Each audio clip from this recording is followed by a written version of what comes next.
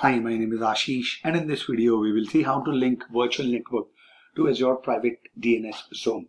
So let me just quickly log on to the portal and take it from there. I'm logged on to the portal. Let me go back to my home screen. Do this.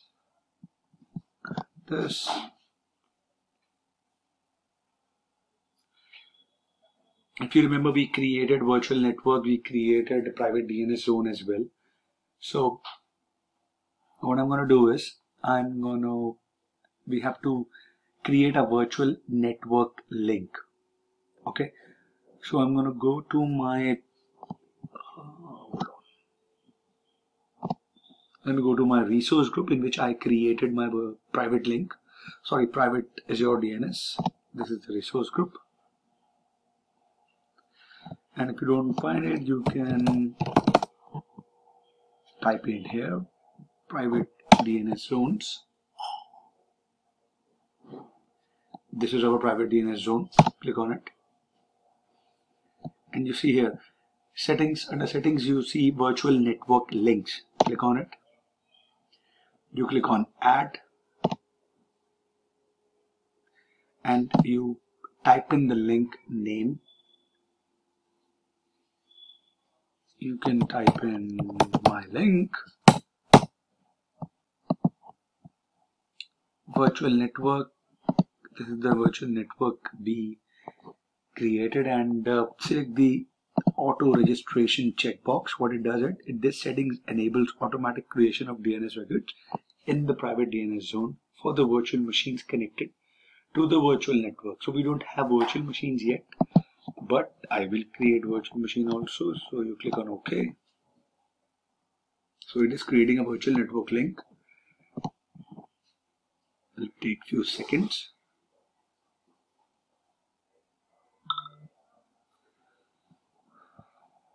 Okay, so we see the link here. Refresh.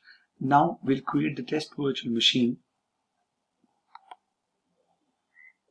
You can test your private DNS as well. So let me do this and go on to the portal again.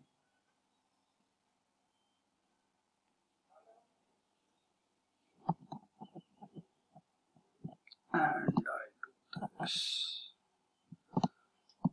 And I'll create 2016 data center VM here.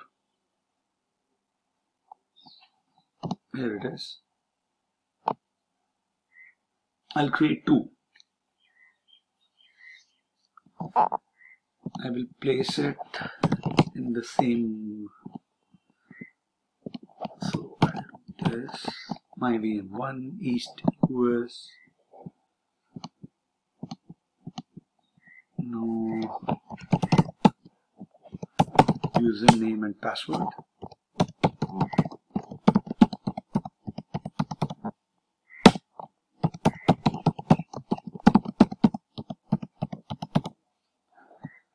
No.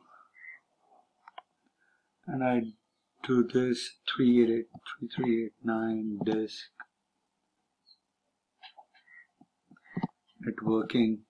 Make sure that the VNet that we created is selected. Rest all off as of now.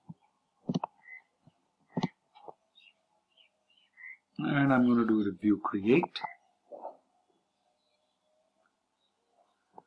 And I will hit create. I will create one more VM and follow the same steps. The VM name would be different. I do this.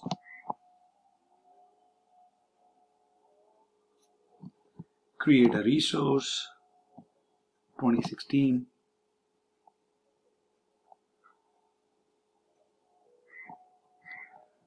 And I will place it in this. My VM2 East US. No username.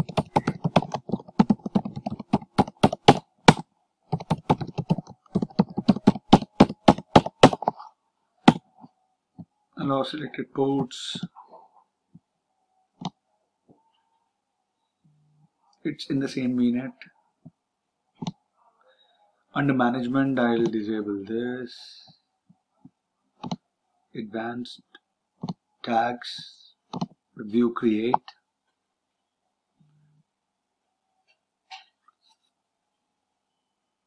And I'll hit create.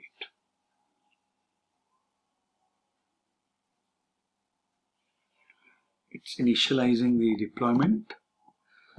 My VM1 is created. Here you are. Till the time VM2 is getting created, I'm going to create additional DNS record here. So I'm going to go to my private zone here. This is my private zone. I'm going to click on record set. And under name, I'm going to type in DB. And I will type the IP address of VM1.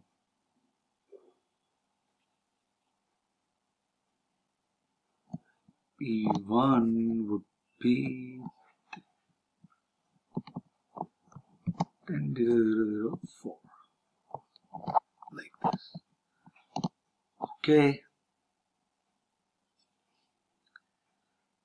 Now if you want to test the name resolution for the private zone, now I will have to first of all allow the inbound ICMP on the VMs just to check, because ping would not work, right?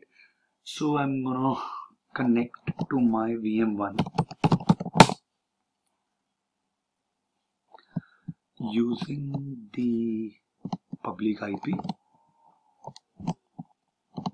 I'm doing an RDP from my VM, from my laptop over the internet to VM1.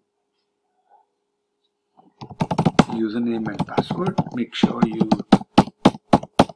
remember it.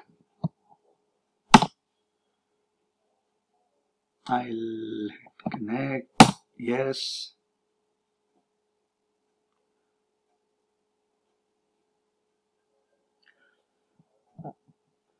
It is taking me to the desktop of my VM1.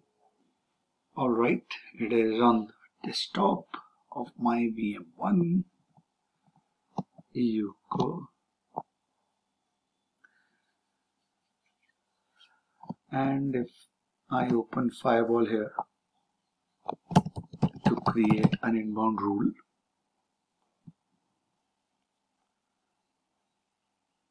here it is.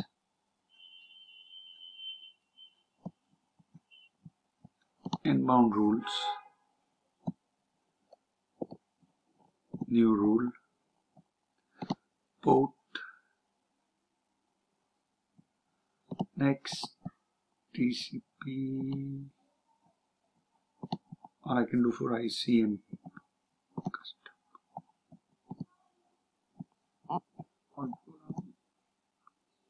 protocol.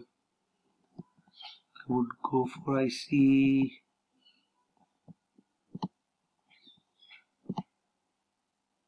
Any IP address.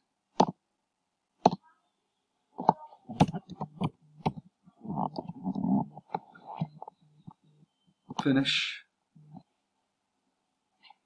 Right, I'm going to repeat the same for my VM2.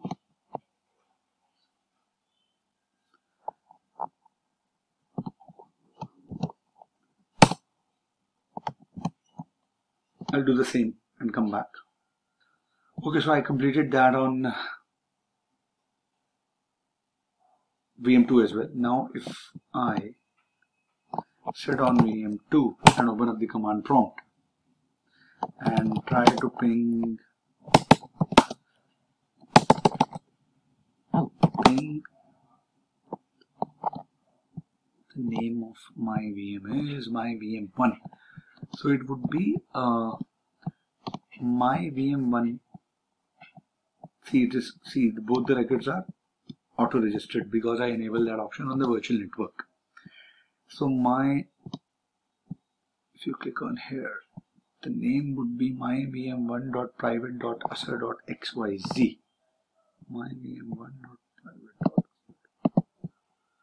So if I do this, my VM1.private.assert.xyz, see, you're getting a reply, and it is coming from 10.0.0.0.4, right? So now you do ping my VM1.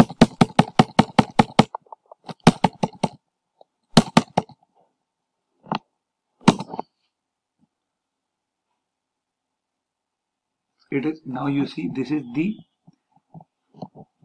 DNS name of the VM that is coming from the by default FQDN. But if you do ping my VM1 with the private DNS zone name, it is also giving you the reply from 10.0.0.4, which is the IP address of my VM1. Right? So this is how you create private DNS zone. You test it. If you want to do the same, you can do it. And I hope this was informative for all of you guys. And in the next video, I'll give you a theory session on how you can use private DNS scenarios. So you get more clarity on this. Okay. I hope this was informative for all of you guys. If you have any queries, please mention them in the comment section. I'll see you guys in the next video. Thank you. Have a good day.